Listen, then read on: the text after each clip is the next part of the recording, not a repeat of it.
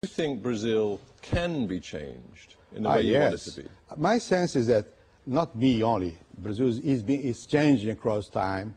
It's become an important country. When I was born in 1931.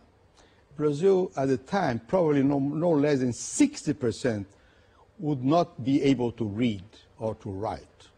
Now, all young people are attending schools. When I was born in Brazil, 80% of the population was rural. So now it's a different country. Yes, so I'm very optimistic in that sense.